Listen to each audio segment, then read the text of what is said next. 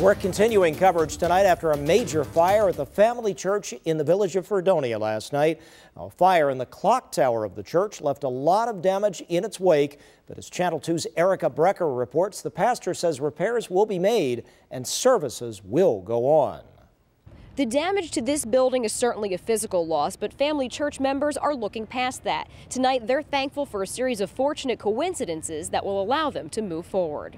Fire had gone up into the tower building. The clock tower of Family Church was a ball of fire Friday night.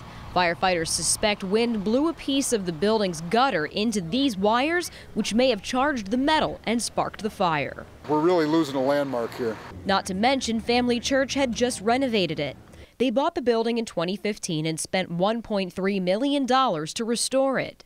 But now the ceiling has collapsed at the church's lobby, and the sanctuary has suffered water damage. Our resolve through this whole thing has been that we're not going to let it get us down. Associate Pastor Scott Wise spent Saturday taking steps to move forward.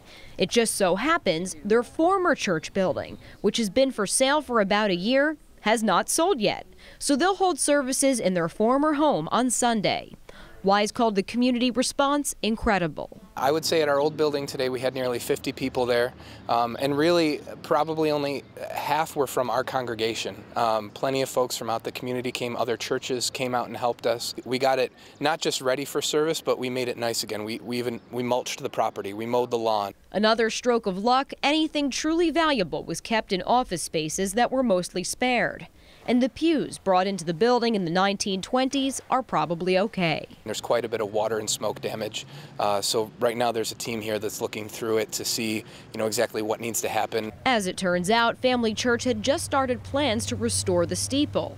The clock tower was in disrepair, and churchgoers were working with the community on fundraisers. Obviously, we don't believe that God caused this to happen, but we're thankful that through this we'll be able to use that as an opportunity to improve the building better than it was before.